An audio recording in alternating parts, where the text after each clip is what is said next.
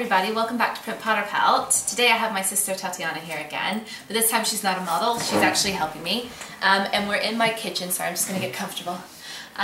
So a couple weeks ago I went to Boots to go and get some stuff to set me up for our trip away to Scotland. And I spent quite a bit of money in there.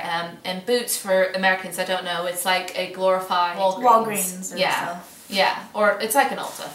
So I went and had a little pit stop in there after a meeting, and I bought myself some Bumble & Bumble sea salt spray. But I thought I'd give this a go because I wanted something different for my hair. I hadn't really been wearing it wavy very much, so I wanted to try something. And I thought it was really nice. It smelled really good. However, I felt it was a little bit sticky for my hair, and it made my sister's hair a little bit frizzy. And I just thought, well, there's probably a lot of things that I could have changed about it. And it sort of gave me this idea that, well, if it's not perfect and I've spent 22 pounds on it, which is effectively what, almost $40, why don't I just make my own so that it does suit my hair type? No chemicals. And no chemicals. Had that and I used it, but obviously I had an idea that then moved on to the hair oil that I bought at Boots as well.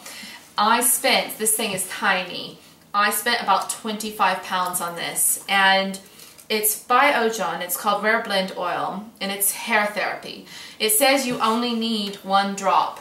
However, I have really thick hair, and it's quite coarse at times. It's quite porous, and 1 drop wasn't enough. Well, I used it probably only a couple times, and it's already gone down quite a bit, and I hate that. I like my stuff to last for a while.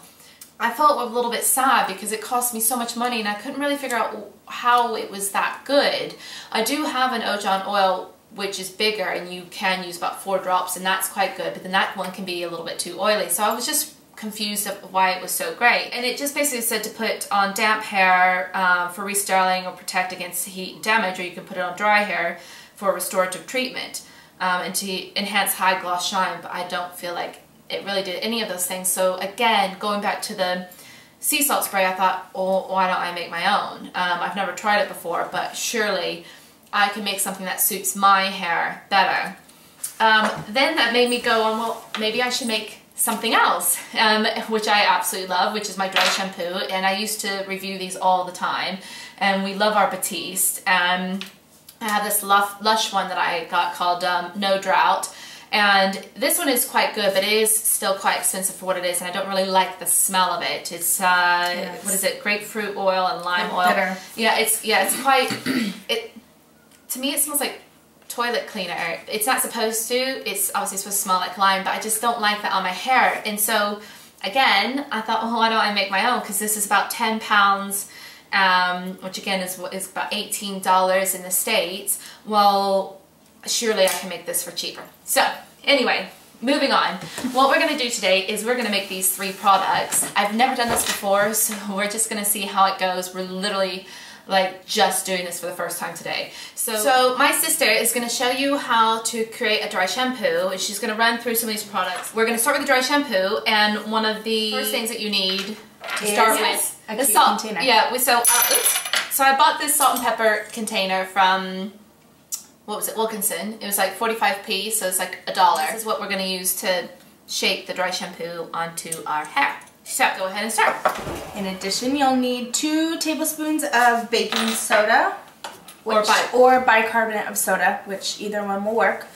Regardless, you need 2 tablespoons, and you'll all be mixing this into a massive bowl. And then you can use 1 to 2 drops, or maybe even 3, but recommended 1 to 2 drops of your favorite like essential oil, so any rose or lavender, any smell that you like the best. Or we came up with this, you could also substitute in some of your favorite perfumes. Yeah, because I have like your little samples, you can use them up. Yeah, my mom always gives me loads of sample perfumes. So I have like, what is it? Chanel, I have Dolce & Gabbana. Yeah, I got my Dolce & Gabbana there. I've got loads of different things. So I figured you probably could use those. The only thing is that they're not going to be as concentrated as an essential oil, but you could sort of just add and see. You don't want to make the mixture too liquidy because obviously it won't shake, so it needs to stay quite dry. That's why An essential oil is probably better, but you could probably try this as well. We'll have to test it. You'll also have to have half a cup, which we've already measured, but it would be your cornstarch or your corn flour. Corn flour. Corn flour in the UK. It's the same thing. So the lighter cornstarch will be for lighter blondes and such, and then your cocoa powder, which would also be the same amount. It'd be half a cup, either one. For darker hair colors, so black and dark brown. Yeah, or yeah, you could, yeah. So like if you got like red hair, you can mix them. Yeah, you could probably mix corn flour. I don't know if you've ever used it before, cornstarch before, but when you cook with it, it sort of soaks up all the moisture and it makes things thicker. So it obviously will make your hair thicker and it will soak up any oil. But I haven't really put chocolate cocoa in my hair before, so I don't know how it would do the same, but I would probably recommend mixing the two just so that you would have that sort of soaking up agent. So maybe cocoa powder will do it. I don't know, but I'm not going to try it because it's going to make my hair dark. So, what else do we need? Oh yeah, so that's it, isn't it? Yeah. Then you just mix it in a big bowl and throw it in a shaker, and that's about it. So there's half a cup? Half a cup for my light hair. Oh dear. Everywhere. Oh dear. My essential oil, I would like to use rose. 2 drops. 1, 2. Okay. And bicarbonate of soda. There's your tablespoon. So what I do is I would... Bicarbonate is good as well because that'll sort of get rid of any odor. You'll probably find it in a lot of your Lush products if you do tend to use Lush because it eliminates odor. It can be in deodorants and things like that, and you can also clean with it. There you go, there's one. There you go. And the other. There you go. Cool. Alright, so we're just going to stir that up. While my sister fills that in, I'm going to go on to the next thing, the sea salt spray. Right, so I use my husband's styling cream that we have in the house. Shh, don't tell him. Because it actually does like give his hair like a nice texture like gel, but it doesn't have all the crud that you find in a lot of other products, and also it's in the house so I don't have to spend any more money. But this one's Dirty by Lush and it's quite nice because it smells really lovely. Oh, here it is. Ta-da! Okay. So we'll use that in a minute. So I'm going to take, how much do I need of this? I need 1 tablespoon of this, but I'm actually not going to use much because I have such a small bottle. So I'm going to make this up. I'm probably going to use, I say 1 teaspoon, so of that. And I'm going to take about a teaspoon of salt. And you want ground salt, not like coarse salt, because then you'll just have chunks of salt. Then next I need some coconut oil, and I went and bought this huge thing. If you have a friend that has some coconut oil, maybe ask if you can borrow a teaspoon. I mean, it's not that much. Or you can go and get some. It's a good investment. It is a good investment because you cook with it, and it's probably one of the healthier oils to cook with. You can use it as a body moisturizer, you can use it as a hair conditioner, you can use it as a lip balm, and obviously we're going to use it as our sea salt spray. So though it can be a little bit pricey, it has a lot of uses, and so it's not really going to go to waste. I'm going to open this up. Oh my god, that smells so nice. Oh, I want to eat it. Oh my. That's so nice. Right. Put that on bread. As butter. I don't know. Just eat it. It smells so nice. It doesn't taste like anything. It literally is just coconut. So we're going to take a, what's this? A teaspoon. Measure. Yeah. Teaspoon of coconut oil. You kind of have to scrape it. I'm going to attempt to put that in.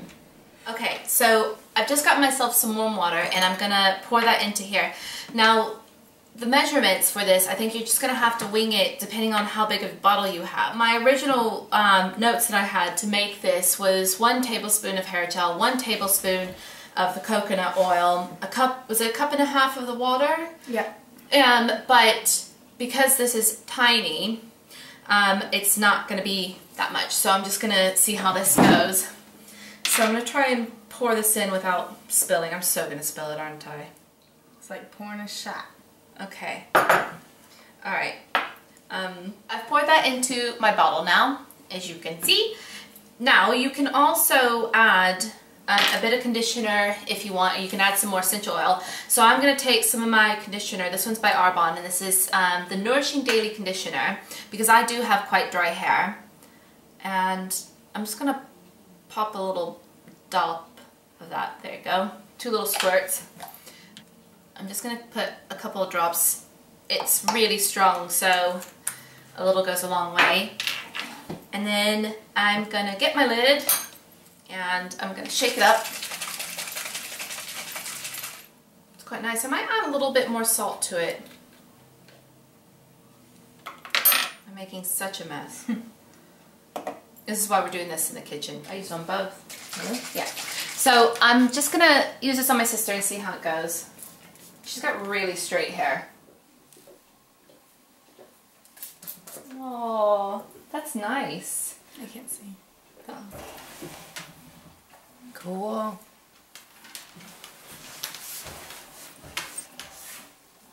Okay, so we done my sister's hair with the sea salt spray, which is brilliant. It smells really nice. And it's not as sticky as the Bumble and Bumble, is it? Which was good. So I'm going to use this to make my serum. I'm going to take coconut oil again. I'm just going to fill this with the coconut oil, and then I'm going to add my essential oil. Now, right, so I'm going to get my little spatula, which is all dirty, and I'm just going to scoop the coconut oil into there. And the nice thing is when the temperature is a little bit cooler, like it is in our house right now. How cold is it? It's about 15 degrees in here. It's quite cold in here at the moment. The coconut stays quite solid. Obviously on warmer weather it is going to get a little bit runnier, so if you live in a warmer climate then you probably want to get one of these squeezy bottles I just showed you, because that way you can just sort of squeeze some out and it doesn't run everywhere.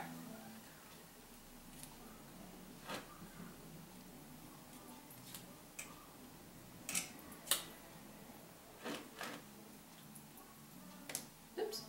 So I'm just going to squeeze that into there. Which smell should we do? Should we do... Let's do rose. Let's do rose again? Okay. Or lavender is nice. Lavender is nice. Let me see. Some people think lavender smells like grandma's though. I don't think it does. My grandma doesn't smell like that. I wish she did. No.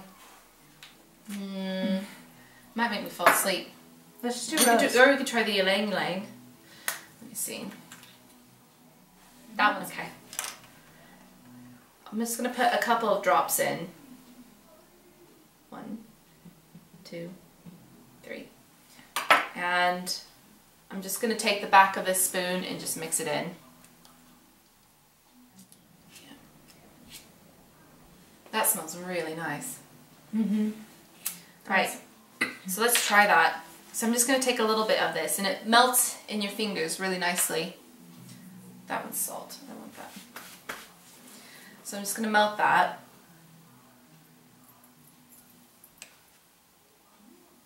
And just run it on my dry ends. How's it feel? Don't you hear that? My fingers are really oily. I think a little will go a long way, because even that little bit that I had, it just keeps melting, doesn't it? It's nice though. That feels really lovely. So now I just want to try the dry shampoo. Can you... Where's the dry shampoo? Right here? Yeah. Okay, you want to put the lid on our new hair serum. I'll have to make one for you as well for your room. Thank you. Okay. Can you see? There's a lot going on. Yeah, because I can't see. Does it work? It does. We have made our hair serum, which is really nice. It's made my hair really lovely, and it's probably something that you could do if it's a little bit heavy for your hair, if you've got quite fine hair. Could be a really good treatment in the evening or when you go to bed, and you can wake up when your hair be nice and soft and silky. Soft and silky. So especially if you do like a big pot of it rather than a small one, And then we have made dry shampoo, which is fantastic. I mean, the dry shampoo cost next to nothing, didn't it? It was really inexpensive, and I just had the essential oil in the house. But if you had a perfume or something, you could use that as well. Yes. So comment, like, and subscribe. Yay! Up top or down below, or wherever you want. Over there. In the middle. Too slow. To the window. To the floor. Oh wait. To the window. To the wall. To the wall. So It gets nasty after that. It's nasty lyrics. Okay, you can't sing that. No. Okay. That's why we don't. Okay, bye. Bye. Thank you.